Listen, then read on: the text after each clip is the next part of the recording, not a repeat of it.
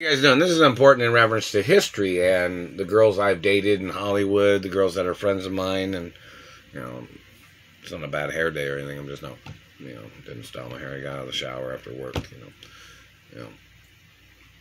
Some people know where I'm working at right now, and I haven't received any of the newscaster letters if anybody's sending. I'm not working. I haven't received anything from any of the television stations or radio stations. I'm working somewhere else, warehouse work, But anyways, I haven't received anything from anybody if anybody sent anything.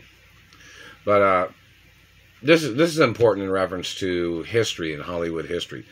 In reference to celebrities that knew me when I was little, people that came over to my mother and father's mansions for birthday parties of mine and things like that, or or Hollywood celebrities can mention those things, And this is important. But, somebody say, in reference to girls I've dated, like, my parents had certain guidelines in reference to what types of girls I can date.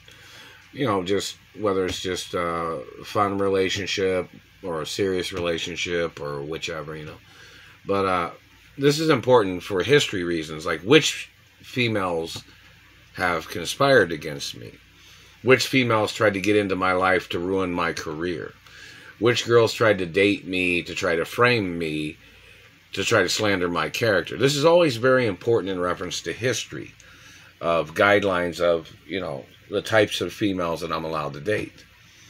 Like, I've dated some waitresses, too, in restaurants and things like that, basic information. But this is very important in reference to, Hollywood celebrity females or actresses or models, And this is important in reference to which females have tried to do me dirty, which females tried to conspire against me, which females was holding on to monies from my mother.